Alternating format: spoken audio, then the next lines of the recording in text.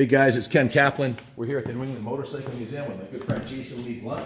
How you doing, Jason? Good. I probably murdered your last name again, but it's Blount, right? No, you did pretty good. You're from England originally, right? Yeah, that's right. You moved here in '98. when you're 16, right? Yeah. How old are you now? 37. And you've been obsessed with motorcycles your whole life? Vintage motorcycles mainly. When you rolled in with this thing the other day, man, my jaw hit the floor. I was like, oh my god! I think my heart skipped a beat. This thing is so absolutely stunning. This is the HL500 Yamaha, also known as a Ben Abergt replica. Yep. And tell us a little bit about the bike. So, I mean, this bike was based on one of the first four-strokes that raced in the 500 GP series, and it was based on the XT500 bike, and basically they put it into a Husqvarna chassis at first to give it the travel that it needed. So they took a two-stroke Husqvarna chassis, Yep. and took this 300-pound overweight, underpowered four-stroke, hopped up the motor and put it in the frame. Come a little closer, so let's show the guys close up, like the shocks and everything, and the attention to detail on this thing. These are as rare as hen's teeth. I've never even seen one up close. They only made 400 of them, right? As a production. 278 yeah, and 279. Yamaha took the idea and then produced 400 themselves. So Boy, I would love to get one of those, hands on one of those. I bet you would. Yeah. So this is a replica that you built. Tell us about the replica kit. It is. So this is a replica that's built by Jeff Morris, and he builds the frame kits, which comes with the frame and swing arm. He custom makes the pipe. Do a close up on the pipe. The pipe is so sexy. I looked at that pipe, I was like, damn, that thing is fucking bad. So the first thing you look at when you see that, you think it doesn't have a muffler, but that's the muffler right there. Show them that tailpipe. It just looks like, man. Yeah. Wait to hear this thing run. It started first kicking. It hasn't started in 3 months. It's basically brand new. How many hours you got on it since you built it? I've probably ridden it maybe under 5 hours. So the original HL500 was built by Torsten Hallman and Ben Abergt. It was their idea. They took this Husqvarna. Torsten was a 4-time world champion, I believe. He was, yeah. And they campaigned this in the 78 and 79 European Nationals, which was, or the Grand Prix, which was much more faster and more competitive than the U.S. back then, I think, right? Absolutely. We hadn't quite become the dominant force in motocross that we may be today. And the bike actually ended up doing good. Yes, didn't he actually win a moto in Luxembourg? He did, yeah. And fantastic. I think they finished 9th overall for the season. Yes, and he got on the podium a few times. But think about it, he was it was 10 years since a four-stroke had even been campaigned in the nationals overseas, and they went out and actually won on this thing. So this was the the forerunner to the '98 YZ400. Like this was like the predecessor. Back, yeah. So and then we all know what Doug Henry did on that thing. He destroyed the competition on that. But so they took this motor and this one here. Tell us about this engine. So I mean, I don't know a whole lot about the engine other than what I was told about it when I bought it from the guy, and I was told it was punched out to a 580 and it was a stroked motor. So it's a little bit more powerful than the stock XT500. The information I pulled up online about the original replica was about 30 horse stock, and they turned it into a fire-breathing 50 horsepower monster. I mean, to think about it, if you're going to win a 78 national against Mako 500s and RM 500s and big bore Hondas and whatnot, you needed some horsepower. Yeah, so what you can get. Yeah. And this thing actually did the trick. And the suspension is one of my favorite parts about the bike. I mean, look at this swing. Look what's close up of that banana swing arm. I mean, that is just pure moto porn. That's triple X moto porn. Yeah. Look at the Olean shock too. I'm an Olean's dealer. That's a $1,200 plus shock right there, retail. Just stunning. How did it handle? How was the suspension? I'm sure it must have been I mean, it was excellent. very strange to get used to at first. It felt like you were sitting on the tank, and you had to get used to the power. You almost have to hit the power before you get to the turn because it's not responsive like something you would ride these days. Like a big fuel-injected beast, right? Yeah, I mean, it doesn't even compare to the two-stroke as far as responsiveness. A lot of torque though, right? Yeah, a lot of torque. I think what caught my eye about it was the contrast, the red and white and black. It's just like, man, just so beautiful. The tank, that's a 76 YZ125 tank, right? Yeah, and some of the color schemes were yellow and black too. I think you lost your mind temporarily and thought about selling this thing, didn't you? I hope I talked you out of it. Yeah, I mean, when I originally put the bike together, you're not going to buy one like this. I mean, you're not going to find one of these for they're not for sale. Well, the thing with me is I like to ride my bikes. I don't really, like just to look at them. And I kind of put this thing together thinking I was going to race it. Yeah.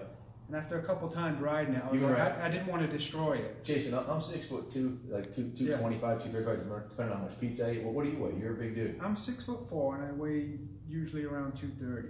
230. So you're a big guy, 6'4". You're a CR500 build guy. Yeah, I do have one of those. Yeah, I love that bike. We have that in common. That's something I've always loved riding the CRs. Yeah. But anyway, back to this bike. The rims are just gorgeous. Gold rims. YZ, is this a YZ front fork on this? Yeah, I think that's an 83 YZ 490 front end. Renthal bars, all nice controls, just stunning. The forks have the gold valve emulators in them. Wow. Beautiful. It's pretty much ready to go. I agree. It is almost too nice to ride. I mean, imagine racing this at Southwick and scratching the tank with your knee braces. or denting it. You cry yourself. Aluminum tank. You cry yourself to sleep, man. You'd have to have like a race tank. I wouldn't want to race it with that tank. It is absolutely stunning, but sure would be fun to rip it around. Must be a wheeling machine. So the stand too is beautiful too. That was a street bike stand that I kind of had these pieces made a little taller so that they would lift the rear wheel off the ground like that. Do a close-up of the frame tag on the other side over here. Come around this side, Chris. This is a beautiful, this is a replica of the original HL500. Again, they haven't made them since '78. Tell us about the company. So that's called GMC. It's Jeff Morris Concepts. He's in Australia. And if anyone has an interest in these bikes, they'll probably know him right away because he's the guy known for building the replica kits. I think he was one of the first guys to do it, and he's kind of... So you assembled this whole thing from the ground up, right? So what happened was I got the bike from a guy that raced vintage, and I bought parts for him for other bikes. I knew he had this bike. And it was already assembled like this? Kind of, not as nice as this is now.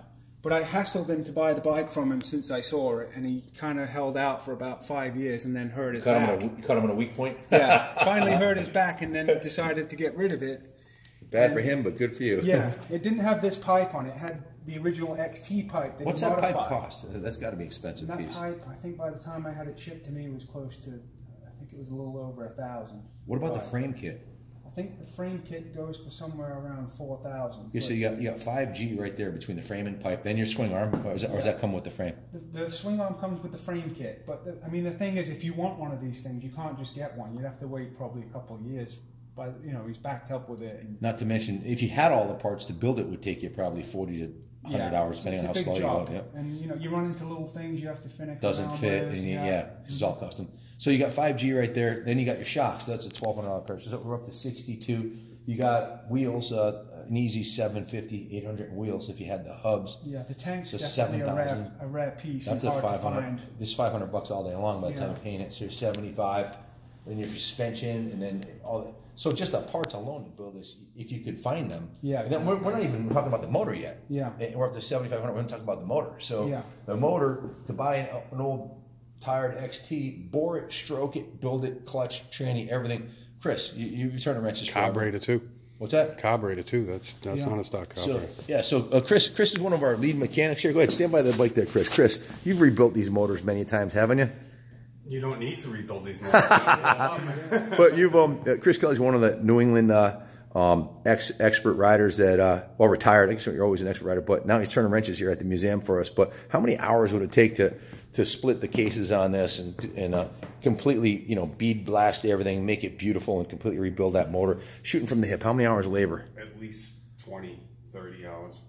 Okay, and then you've got all the parts, right? And you're going to drop. An engine build like this, bring this to X Pro, and I've had them build engines for me. You're going to easily drop $5,000. They're the premier engine shop in the area. So now you're up to 12.5. So I've did a little bit of research, and I heard if you can even find an HL500, they're around $25,000. Have you seen any of the actual original? So that kind of money is for one of the original ones that were produced by Yamaha. 78, 79. They'll bring that much money. Yeah, easily. Have you ever seen them come up for sale? I haven't, no, but I was at a vintage race, and I was telling the guy about this bike, and he said that he had one and let it go and didn't know what it was really. And he was kicking himself in the ass after you got done talking to him, right? Well, he had since found out what they were and what they're worth, and he was like devastated that he ever sold the thing. So just a stunning bike. We had the Racers reunion here. We had JoJo Keller. This weekend we had JoJo Keller, Jimmy Ellis, John Dowd, Doug Henry. The best of New England racers of all time were here this weekend, and when they, you know, every one of them, they walked down like, wow, you know, because it was right by the door here when they came down to the second floor. This is the second floor of the museum. It's a football field long, 4 stories. This is the second floor. The third floor above here is where we have the banquet area set up with seating for 95. So, but this was kind of a conversation piece. We got some really cool old vintage 70s and 80s bikes here, but this thing is really unique and rare. So, I'd like to hear it run. Let's fire her up. I'm on this side, yeah. So, the moment you've all been waiting for. Wait till you hear this monster. 580cc. He's got sneakers on too. You're a brave man. Look at that. We're totally insane. We're one or the other. First kick, baby.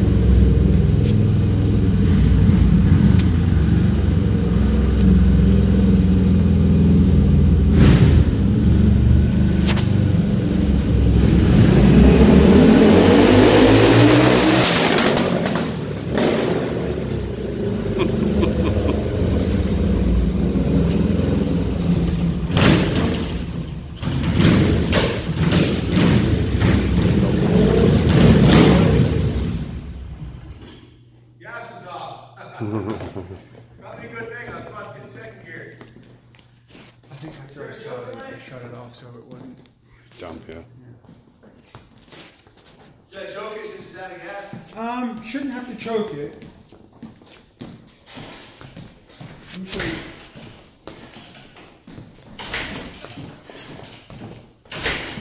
So you see that little lever up there? Oh. Pull that in until you see a silver part in this window. So kick it. I see the silver. I should have known better. Go ahead. Go more. There you go. Now let up. Let off the lever. Okay. Now kick it.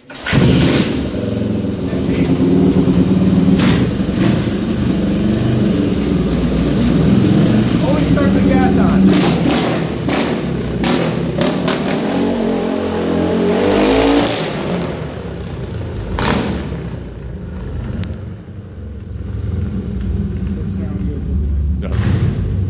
Echoing.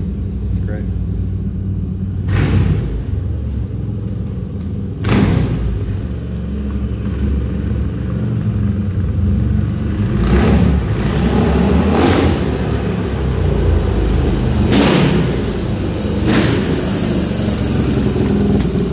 Fire breathing dragon. Fucking badass. I love these big motor forces. What a cool machine. Look at this thing.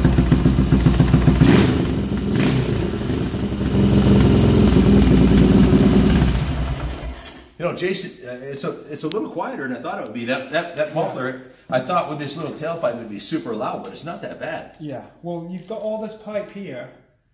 They basically give you all that so that the muffler can be here, which a lot of people don't realize is the muffler. So it's not that bad. Hold this for 1 second. Yeah. The company that made the motorcycle actually made the exhaust system for you. Yeah, they did. You have to go right through the fucking door at the end of the building. So you were saying, yeah, it's just a freaking fantastic bike. Thank you very much for bringing the bike down here to display at the museum and sharing it with us. And most of all, thanks for letting me ride it. But what a beautiful piece, man. Not a problem at all. It was a pleasure. The workmanship on it is top shelf. How long did it take you to build it? I've been messing around with it for 3 years since I bought it from that guy. Yep. Slowly got it back together, and Did you do the paint job on it? I had it powder coated by a company. The tank's powder coated? Not the tank, sorry, the frame. Yep. Had the frame powder coated. The tank actually was one of the things that was pretty much ready to go. You know, I buy and sell a lot of vintage bikes. It'd be hard to put a price on this thing because, first of all, you can't even get the parts to build it. A lot of it's unobtainium, or like you said, it could take a long time to get it. Yeah. And then, like you could buy the frame kit. You'd probably be on a very long waiting list to get it, though. in the pipe and everything else, and then taking the time to put the whole thing together, paint everything, and yeah, it's trying to ship something from Australia that big's not. Yeah, I'd say she's a keeper. But if you ever do decide to set it like you had thought about, I'm sure there's no shortage of people out there on YouTube on our channel that would be glad to start bidding on this bad boy. Till that day, may it rest well in your garage, and thank you very much for bringing it out here. Not a problem. Awesome bike, awesome machine. You got a bunch of other really cool bikes too. I do. I like I said, I do a lot of vintage racing, so I ride all my stuff, but a lot of the stuff is cool. I mainly race my '79 CR250 and my great bike. 1990 CR500. Yeah, that's the one you can just send it on, right? Yeah. You always know it's going to start. When and you can stay up with the new 450s on the whole shot anyway. So, absolutely. Again, thanks for coming and sharing this beautiful piece of moto history with us. And it's a couple weeks before Christmas. God bless America. Merry Christmas, everybody.